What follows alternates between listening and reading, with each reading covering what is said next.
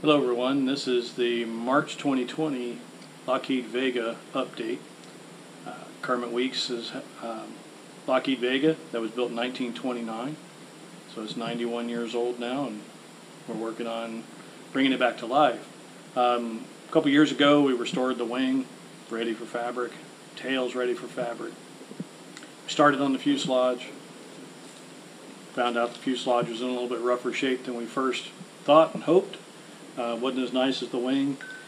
When we look at the structure that we have inside the fuselage, you can see, the reasoning why we needed to replace quite a bit of the wood. Almost all the wood will be replaced.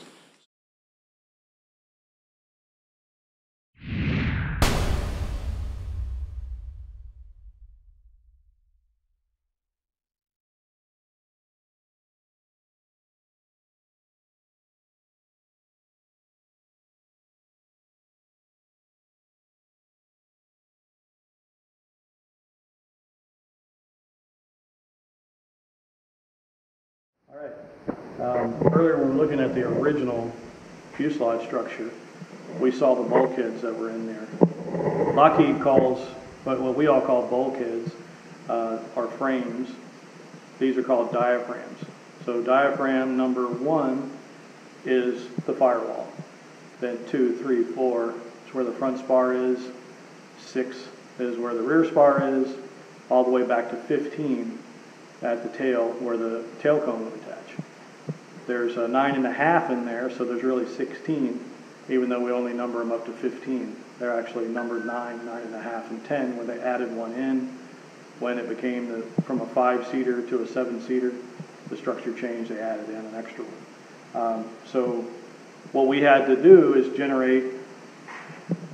had the drawings for all the diaphragms, which is awesome because it shows us how thick each lamination is supposed to be, how wide everything is supposed to be, how long the scarf joints are supposed to be, where the scarf joint should be located on the structure, somewhere on this perimeter that should be located.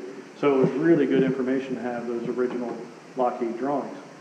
We didn't have any drawings for the jigs and fixtures and tooling to make this or make the fuselage skins. What we did have were some nice factory photos that showed some of that in the factory, so you could get an idea of what they did just dimensionally, and we had to create it all. So what we did is we use SolidWorks as the 3D CAD software that we use for a number of things.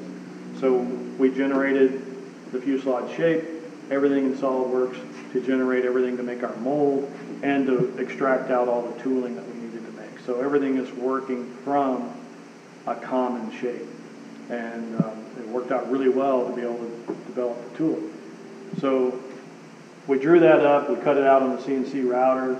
You can see this is a number 1, so this is going to be the firewall location for the on the fuselage. This will be a total of 23 layers thick of 1/8 inch thick laminations. So right now we look on here, we have 6 so far. And it'll come out, that's 6, so there's going to be 6 more, it's 12, 6 more, so it'll be almost 4 times that thick. It's going to be out here with 23 layers. That's how the drawing was originally set up, and the original part was made. The way that these are done is you have to put on one layer at a time, and then the first layer goes on. There's a scarf joint, which is a long tapered splice that you use in woodworking, and depending on how thick it is how long that scarf needs to be. These are 1/8 inch thick, so the drawings called out for a 1 3/4 inch long scarf joint. So we built a fixture to be able to do the scarfing, and one end is beveled this way and the other end is beveled that way, so that as these 2 sticks come together, the 2 bevels line up and it makes a flush joint. So you can see here, this was a scarf joint here coming through. So glue one on, let it dry. Then the next one, the scarf joint, is located on the other side of the airplane. This is the one side of the airplane, the left or right, and that's the other side over there. So each time you alternate where the scarf joints are so that you have continuous wood between 2 scarf joints each time. And it makes it really, really strong. You don't have a concentration of a bunch of splices in one area. What we do is we make all these up with wood strips that are a little bit too wide, and then once we have it all laminated up, we'll go through and then get sized exactly, nice and flat on the front face, the back face, to the exact thickness that it needs to be. Some of these diaphragms will end up with plywood facing on both sides or one side. Some of them have plywood just in one particular location, maybe where a fitting or some pulleys mount, something like that. But somewhere there's going to be plywood on almost all.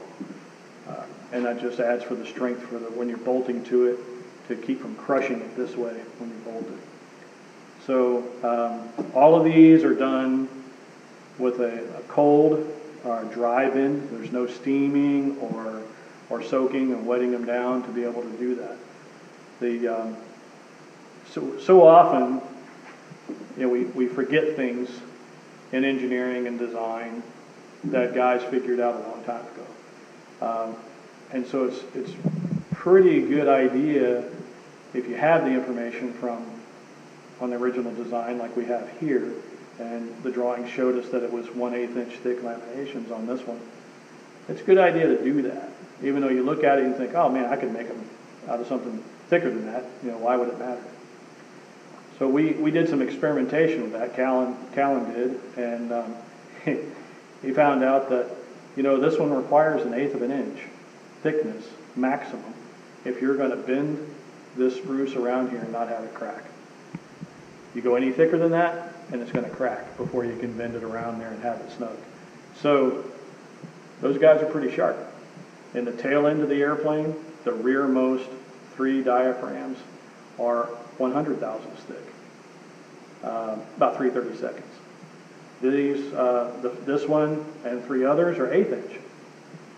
And then the remainder, number 9.5 through 3, or number 2 actually, are all 1/6 of an inch thick, which is 0.167 inches.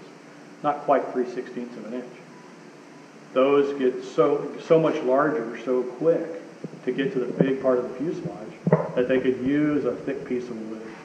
And while it may be only stacking up to be an inch, there's 6 plies instead of being in here where you would have 8 plies. Or with 100 thousandths, you'd have 10 plies to get an inch thick. So they figured out how thick of a piece of wood they could get by with to have as few laminations as they could to get the structure the way they wanted it. Sure, you could do it all out of something really thin and spend lots of time doing lots of laps, but why?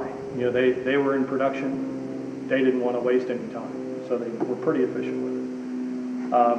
So what we came up with, Kallin did, is a method for snugging these guys up. So it gets, each of the laminations gets cut to length, gets scarfed. We know how long each one of these needs to be as it stacks up on this particular part. So we can pre-cut all that stuff, get it ready. And then we use these large band clamps to squeeze it together and hold the glue pressure, the clamping pressure. We can torque these to about 500, a tension of about 550 pounds, the tension in each of these 2 straps. A skinny one takes 1 strap, skinny diaphragm, 1 strap. Some of these that are going to be wider will take 3 or 4. So it's just a matter of getting the clamping load and distribution that we need, depending on how wide it is. This particular one was glued up yesterday. It's ready to take this band off, clean up any little bitty lumps of glue here and there, and then it'll be ready to add another layer on. And the way that Cal does that is this piece will be laying on a table. He'll take the stick and wrap it into an arc, overlapping itself, pop it inside the clamp, and it's held in the clamp. And there's no glue on the stick. He then applies all the glue to this piece, then brings this with the stick over, wraps it on, gets it all in position where it needs to be, snugs these up, and there it is. And in the summertime, we can do sometimes 2 laps a day, depending on how fast things are drying. We do have this heat box here we're using during the colder, Florida winter is when we have to put long, like jeans on. So on those days, we were able to warm it up. and get the glue to kick off. Here's a number 9.5. I mentioned there were 15 stations, but we have a half station for 9, so this is the tooling for that. This guy has its first layer on, so you can see here where we've got the scarf joint right here, and this one tapers off behind, and this one tapers off on the front, and then come right together to make that closed loop. Next would be the next one. This joint will be on the other side to alternate them back and forth. This is number 9, which is just ahead of this. It's getting bigger. So this one's a little bit larger than 9.5. 8 will be bigger. 7, 6, 5. 5 is the largest. That's the peak. So here you can see we've got 2 laps on this one. Got the scarf joint here on this side on the second one. And then the first one, there's no scarf joint here because the scarf joint's on the other side over there. This is just a stick for the clamping pressure across the scarf joint right there. That's what that's for. It just keeps the clamp from digging into the wood. Once the diaphragms have all their layers on, then here's an example. This is number 14. So this is not the rearmost one, but it's the second one from the rear. 15 is the back end of the airplane. 14 is the next one forward. And it's basically just a support about halfway between the leading edge and the trailing edge of the horizontal and vertical stabilizers. And it'll actually get cut out on both sides because the horizontal stab goes through the fuselage. But it's a complete piece right now. You can see it's only a 1/2 inch thick. It's very thin, only a 1/2 inch thick. But look at all these 100,000th layers it has. Look at how many layers are on there. And it's actually, if we look at 14, it's 11 layers thick. So it's quite a lot of work to build this little guy. And then the one that was behind it, 15, is even smaller and has a lot of laminations on it as well. This is now ready to go and have the exterior shape machined to size. What we've done with our jigs is we have those set up where they fit on a base plate. And there's a base plate for 14 all the way to 15 through 1, all of them. And this has reference holes in it here, here, here. So we have X, Y coordinates and 0, 0. This will go on the CNC machine, be located and squared on a jig. They'll locate it. And then the CNC program that we'll use from our CAD system will cut the outside to the exact shape that it needs to be in size and actually cut the taper into the side of it. So if you think about as the fuselage is getting larger going forward, these diaphragms are not going to be square. The skin is going to hit on an angle like this. It's going to hit, and so the diaphragm has to be machined to that mating angle so that it can be glued on. Something that's real skinny like this is not much of a difference, but when you get on those that are 2 5/8 of an inch thick, a diaphragm that's that thick, it's quite a lot of surface area there that needs to be tapered exactly right. In the originals, they had patterns that they would use and put a template on this face of this one, it would locate on, and they would mark where it goes.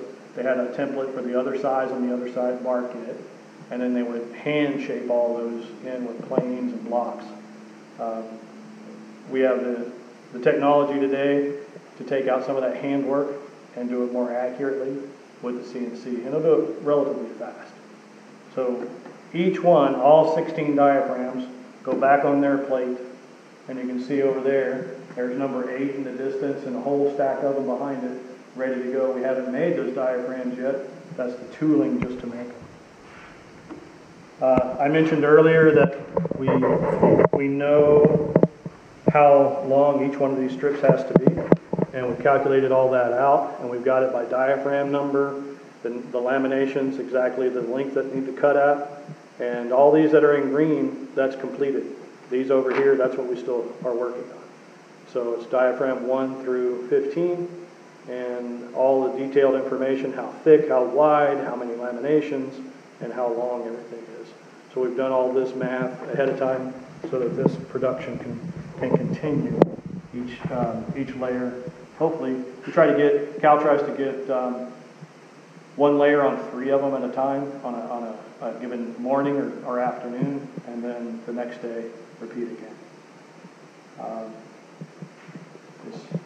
On the sticks that make up the diaphragms, you can see here's a couple of them, and these are the 1/6 of an inch thick. So this is for number 9. So number 9, and so this is one of 6 that'll end up on number 9. Number 9 has 2. Here's 2 more, so that's number 3, number 4, then 5 and 6 go. We make these things just a little bit, about 1/8 of an inch too thick, so that we can go in and machine the outside to the perfect shape.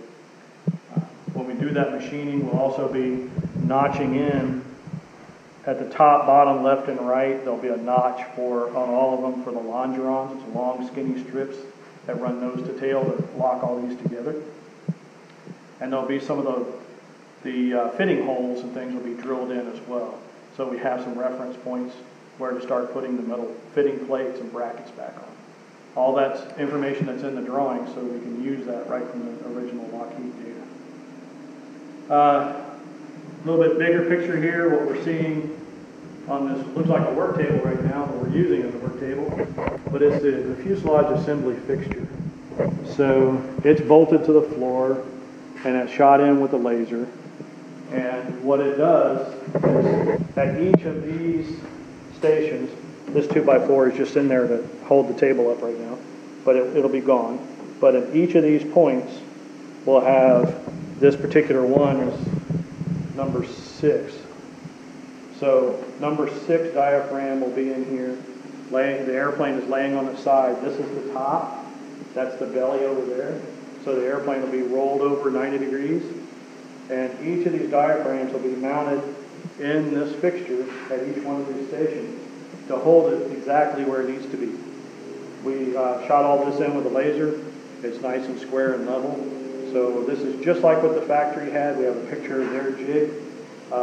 Their 2x4s are dimensionally different than today, but they're actually 2x4. But other than that, it's the same way that they did. This stick here is a reference line of the center line of the airplane. The top surface of this stick is the center line of the fuselage. So this stick right here would be pointing right at the center top of the fuselage, the stick on that side right to the center line on the belly. That way we know, that everything's level, it's all square. Once all that's mounted in, some of the other structure is added in between the diaphragms. Then that first skin that we looked at over there will come on here and get fitted on. Once it's fitted, then it'll get glued on right in this fixture. Then we'll have half the fuselage will have skin on it, all bonded to the structure. It'll lift out, go in the support cradle, and then have the second side put on. And that's how it goes together. That's the way the factory did it as well. They put one skin on in a fixture like this, it was bolted to the floor. The second side got put on, effectively sitting on some arch-shaped sawhorses, and then put the second side on. There's a lot of work that goes on before you put that second side on. You get a lot of the fittings and bits and pieces and structure for holding the seats and the floors. There's just a lot of stuff that happens before you close it out so that you're not crawling through a little hole all the time. But that's the basic procedure of how it's done. One little thing here I'll grab just to show you. We talk about the diaphragms and the laminations.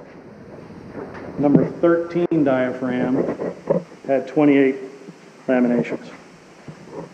And it's pretty cool. Number 13 is actually made in 2 pieces. One piece is a continuous oval like these that we've looked at. It's about that big. And then the second piece was just the bottom half. And the bottom half is tapered and blended in. And that was kind of an update the factory did at 30, 31, whenever they switched to the bigger engine in 7th place. They beefed up 13 and put a heavier bracket in there for the tailwheel suspension mount. So it became 2 pieces put together, like double diaphragm in the bottom, single diaphragm at the top.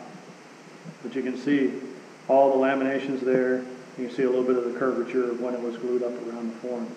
But it's just kind of cool to have this piece around and be able to show what it really looks like when you cut it too, because we really don't want to cut these to look inside.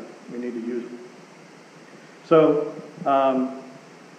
that's where we are at this point. Coming up, the next steps are building the second skin, building more diaphragms. Once we get the second skin done, we're basically finished with the mold for a while. We can set all that stuff aside. There's a few other pieces we need to make off the mold, the doublers that go inside the skin, and a few other structural members that we'll use the mold to help us with. Other than that, then it'll be soon time to start getting the diaphragms. Once they're machined, mounted in here, start fitting up the structure, and yeah, start looking like a fuselage again. Thank you very much. See you next time.